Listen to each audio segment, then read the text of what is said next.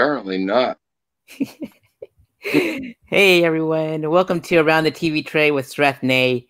It's my Hmm. new talk show that I'm hosting every Tuesday night, and I'm shining the light on my pals in Daytona Beach, where I spent most of my time doing stand up. And this we're raising funds for the Tinnanog Irish Pub, our homeroom, as well as our my favorite comedians of the week, which is this week is Jack Napier. Hey Jack, how are you, bud? What's up, dude? I am not figuring it. There we go. Okay. What's going on, dude? I'm doing good. I'm having And trouble with this camera thing right now. indeed, I'm I think digging I the got it though.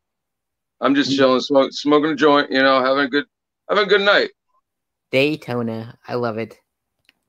So tell me about your startup and stand up. Where did you begin? Which room?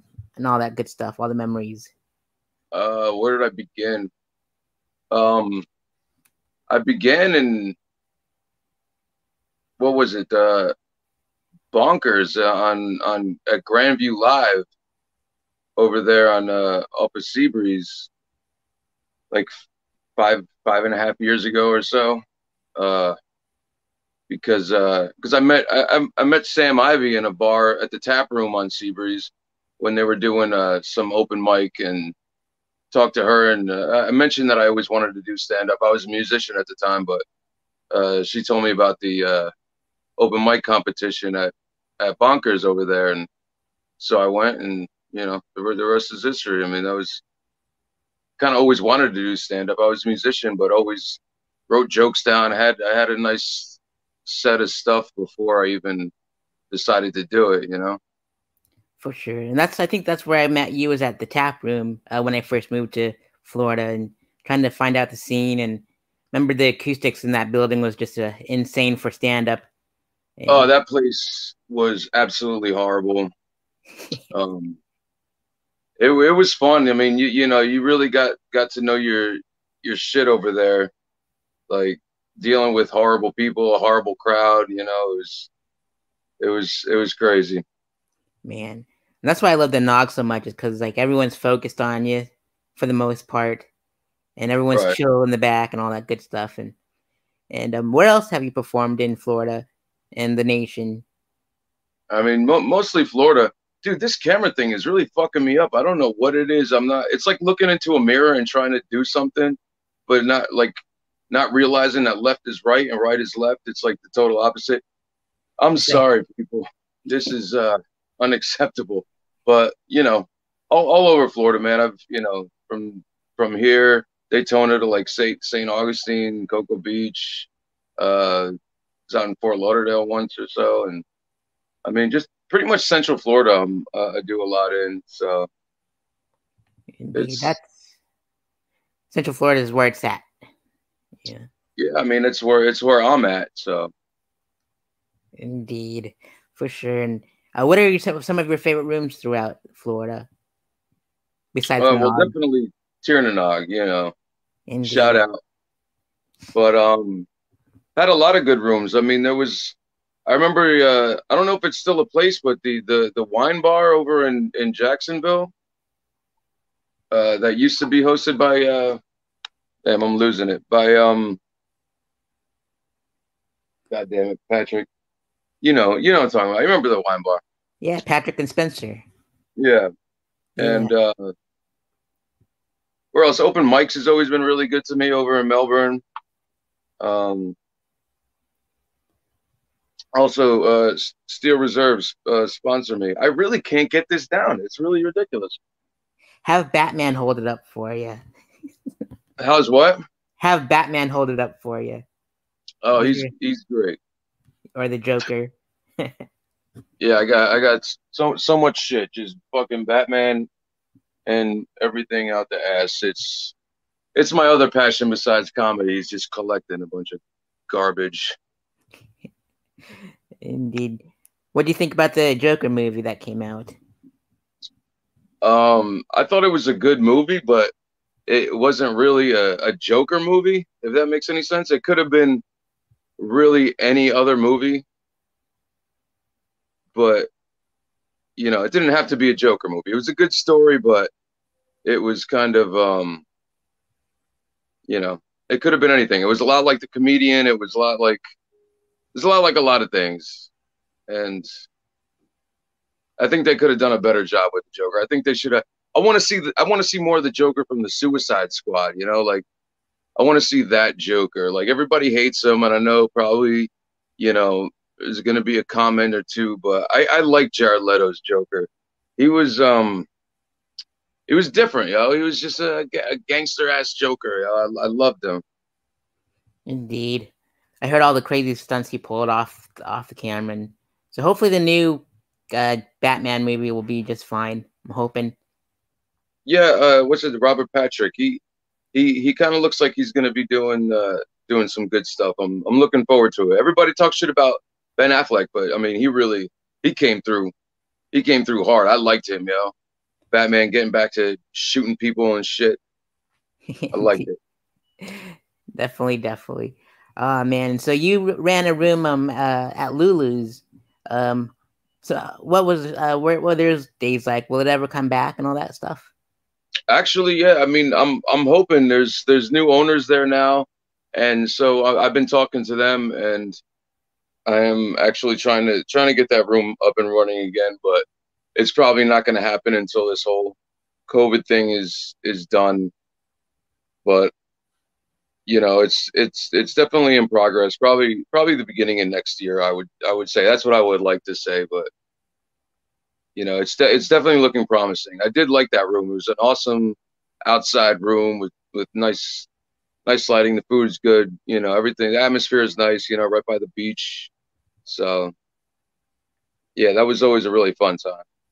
Absolutely. Do you have any other plans of like opening up other rooms in the area?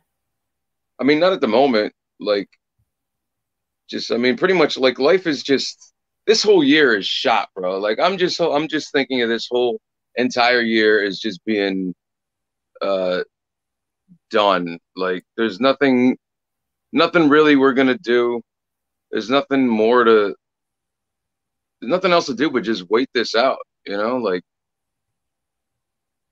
yeah, it's a it's bummer. it's crazy, man. It scares the crap out of Everything's people. on hold. Most definitely. It bums me out, and so that's why I'm resulting to this. Like, just still do my journalism and still involve comedy some way, somehow, and raising funds for like all my favorite venues and my people, and getting them more followers. So that's what I'm trying to do with this whole thing every week, like 5 shows a week, maybe 6. Damn, you're doing 5 of these things a week? 6 of them. I started a new show on Thursday, so I'm interviewing Ross McCoy from the Bull and Bush. So yeah. Yeah, it's like 9:30 p.m. all the time. Same bat channel. All that stuff. But yeah. So what is your some of your favorite memories from the Nog performing like different shows or like open mics? What stood out the most? Man, from the Nog, I got a lot of memories. I've done a lot of sets at the Nog. I've done a lot of jokes at the Nog. I had a couple orgasms at the Nog. I mean, the Nog is that's our home base out here in Daytona, man.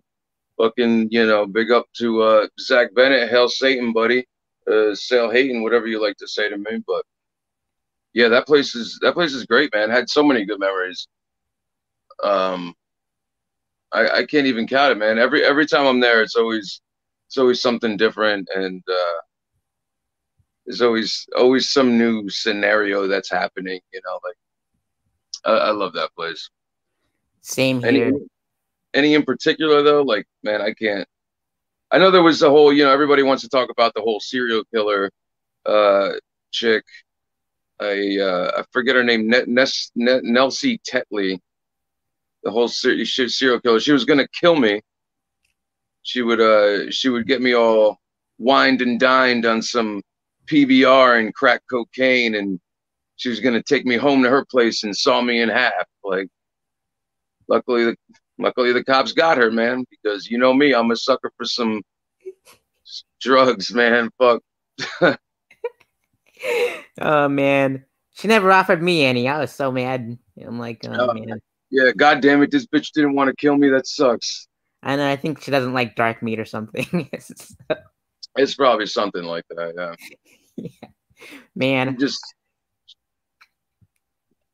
I she could love your just smell the addicts.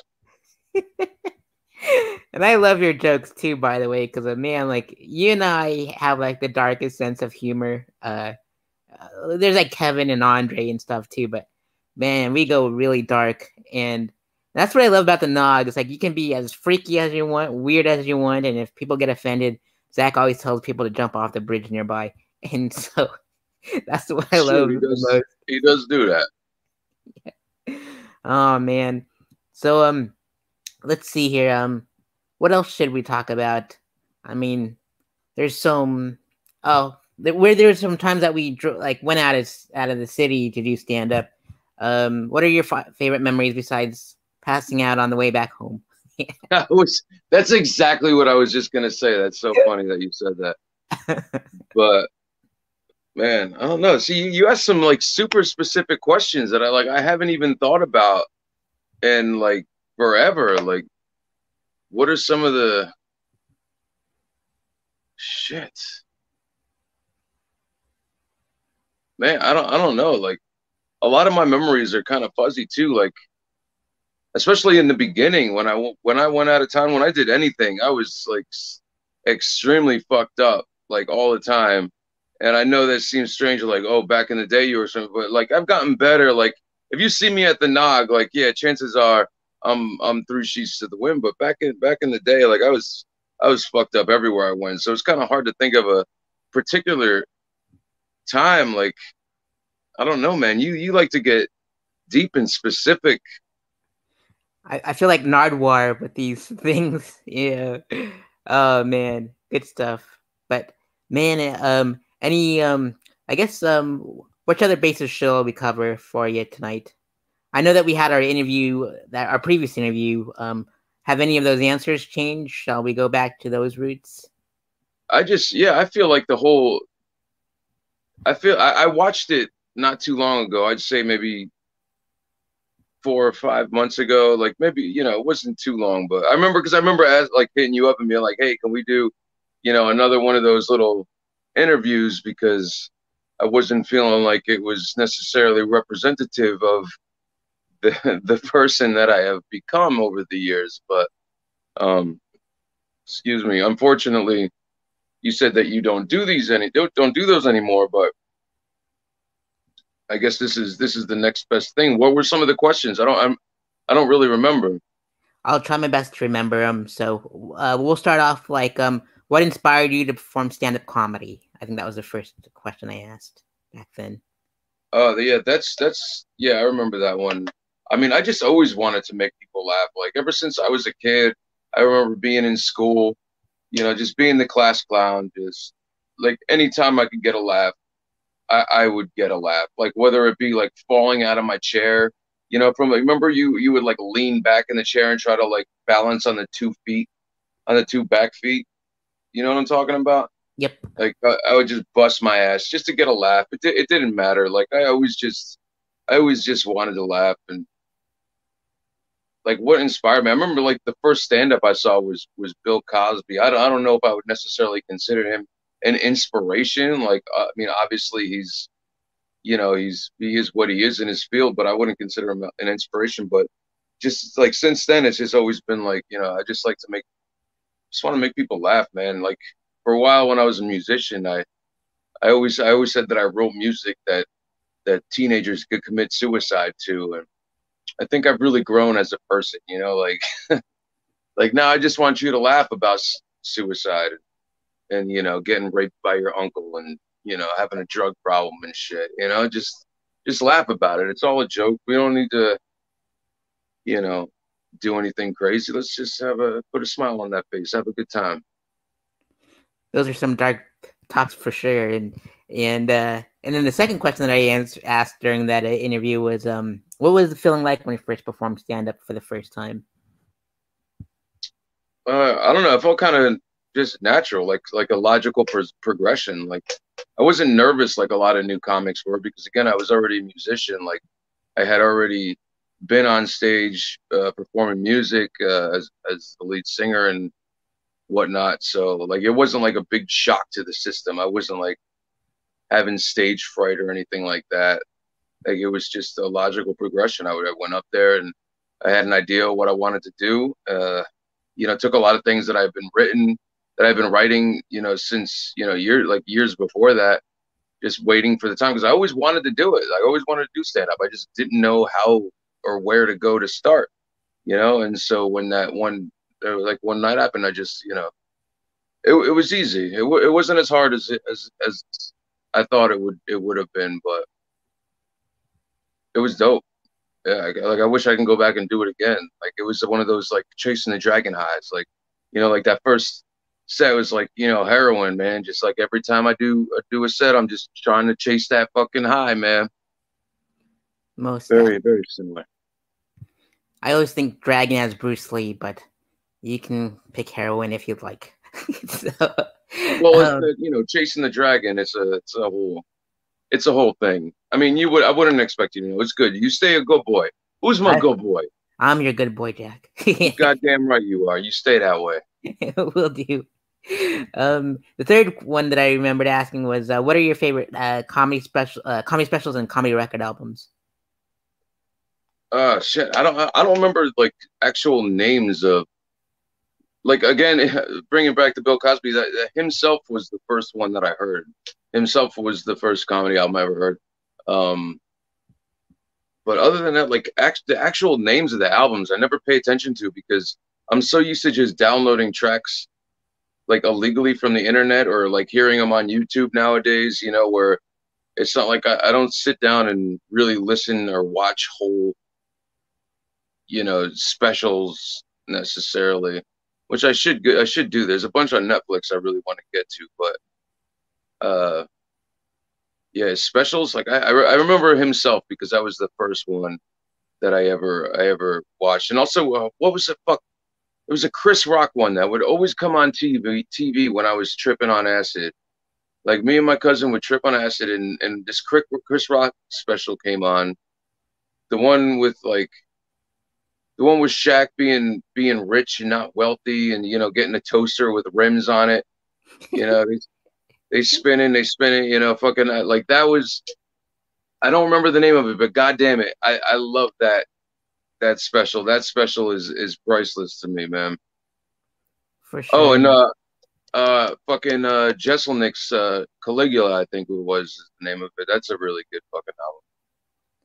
Most definitely. Some of those guys, all those guys are on TV and film, and what are your favorite sitcom sketch shows and comedy films? I mean, sketch shows SNL right off the bat, man. Like I grew up with SNL. That shit's always been huge influence in my life. TV shows, Seinfeld, uh,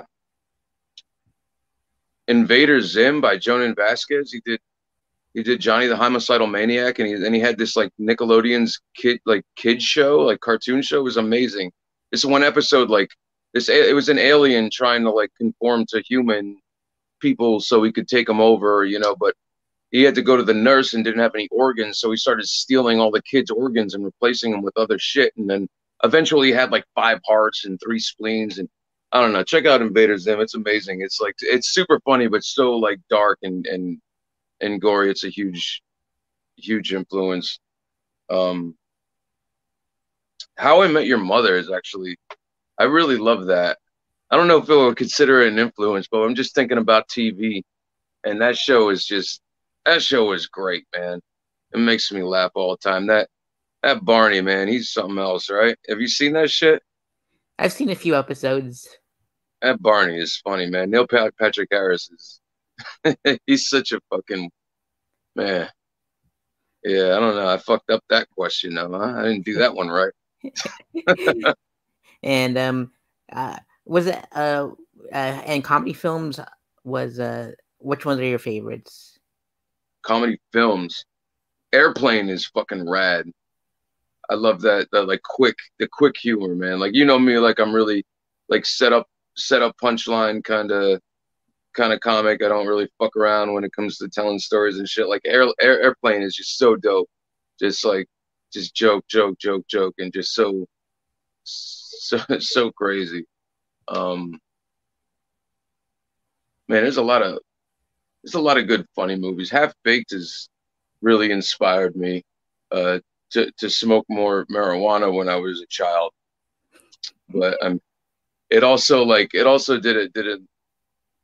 it just I don't know, it introduced me to like Cheech and Chong and a bunch of different like older comedy that I wouldn't really have gotten into. Um, yeah, American Psycho, honestly, a lot of people wouldn't consider it a comedy, but it's kind of a dark comedy, and that is a lot of inspiration for me, man. Just that dark shit, like when you can laugh about someone cutting people up, and I mean that's where the bread and butter's at, man. It's great. Indeed, that some of those parts made me laugh for sure. Uh, and if you can go on tour with any comedian, we'll say local and then national and internationally known comics. We'll go with 3 comics. Locally, Mhm. locally it would I changed my hand. I gotta get this fucking camera thing back to normal. Locally, I always talk to Zach about this, and I've mentioned it a lot. Like I always thought, like I always wanted to do tour with me, Zach Bennett, and Casey Crawford. I always thought that like the 3 of us had a very like different, like each of us had such a different style, but at the same time it would mesh well as a whole show. Like I was always really wanting that to happen. That would have been really rad. But now Casey's like a famous musician, with Virginity, and who knows if that's ever gonna happen. His band is dope. You heard it? It's so good. Oh yeah, I listen to his album all the time. He goes Yeah, live sometimes too, so that's pretty good. yeah, I love it. Um, Famous comics, definitely Anthony Jeselnik, Daniel Tosh, and I would find somehow to resurrect fucking Mitch Hedberg. I would find a way, and then his zombie ass would headline this crazy ass tour, and it would be amazing for sure. Most definitely. And if you can get roasted by 5 comics, top 5, past and present, local, national, internationally known, which ones would you pick? I mean, obviously Jeffrey Ross, because he's just the king of the roasters, the roast master general, right? That's what they call him. Mm-hmm. But get roasted. I don't know. I mean, probably the same people that I would want to tour with. Like I guess that's 7. It's no, that's yeah, 7 people, including Jeff Ross. But I don't play to your rules, Sareth. I got 7 people. There you go. We'll go off I play that by my own rules. Indeed. And I was going to ask you where they can find you on the line and on social media, but I have that scrolling on the bottom for you for the next question. Where do you see Okay, your cool. where do you see your comedy career in the next 5 years? Well, fuck, man, that really depends on how fast this COVID goes away, huh? Shit, Absolutely. I'm scared. I still have stuff booked for through, from like September on. I really hope that stuff still happens. But I mean, like hopefully, like I've been really thinking about like moving out of here and going to, a different scene. Like I don't know about New York City, but maybe like Austin, Texas, or even try out maybe Las Vegas or something. Maybe eventually get to California. You know what I mean? But I mean, I'm not gonna be like crazy and say that in 5 years I'll be famous or anything. But I would like to think that in 5 years I'll at least not have to work my day job anymore. You know what I mean? Most Like definitely. like I'm down to 3 days a week. Just let me get the rest of those days, man. Let me get the rest. Indeed, for sure. And let's see here. Uh, what is your favorite joke a comic has ever written? Hmm. Damn, you asked the craziest question. Um. Oh man.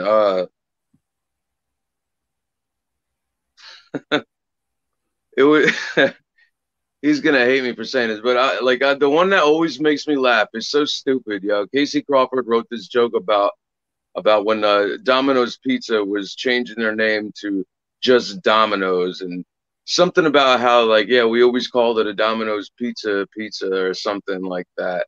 Of course, that doesn't do it justice at all, and you have no idea what I'm talking about, but it was a really funny joke. I mean, if we're talking about famous people, uh, mo mo and most of it is Mitch Hedberg, man. Like an escalator isn't out of order, it just becomes stairs, like shit like that. Um, Anthony Jeselnik has a really great joke about wanting a motorcycle when he was a kid, and he went up to his mom like, I want my dad's old motorcycle. Fuck, my father rode a motorcycle when I was a kid. I want a motorcycle when I was younger. My mom said, like that's out of the question. Like your father died on a motorcycle. I'll just give you his fucking, shit. Like I like those quick jokes, man. Indeed, I definitely like all those jokes. All those jokes. I'm sorry, every comedian. Just now that I said that their joke. Man, I see that inspiration of Mitch Hedberg a lot on when I see you perform on stage. So it's pretty neat. All that good stuff. And are there any final shout outs you'd like to give out there to like all the viewers that are watching presently and in the future? I don't know. Hey, if you're watching this after COVID, I'm glad we made it out alive. If you're not, then fuck, we're still here. I don't know. I don't really have anything to say. Who's out there? Who's out there? I want to hear them screaming. Like I want to hear people screaming through my windows. I don't know who you are, but I don't know. Thanks for watching.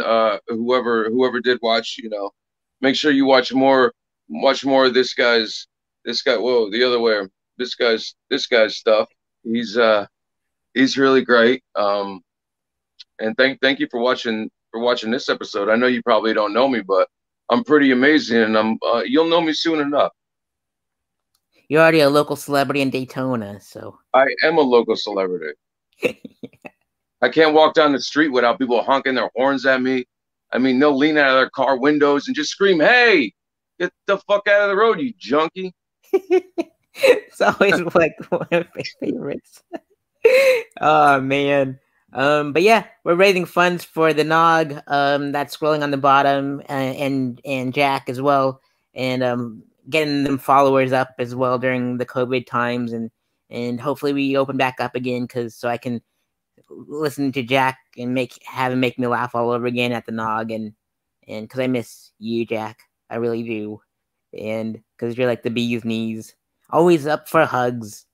Thanks. So when we can hug again, we'll give each other a hug. So awesome. Yeah, let me give myself a shout out real quick. Just come to follow me at Facebook at comedian Jack Napier, and Instagram at Jack Napier 1022. Also TikTok. I do some TikTok videos, so come check that out. I've been slacking lately, but I'm getting back on it, yo. Just you fucking see Jack Napier 1022. Come check it out. Absolutely. Follow him on all that stuff. So thank you again, Jack, for being a part of Around the TV Tray with Sareth Ney. And thank you, Sareth. Thanks for having me, bro. You're welcome, but I can't wait to see you in person again. You too, man. Awesome, brother man. I love you, dude. I'll see you later. Bye. Later.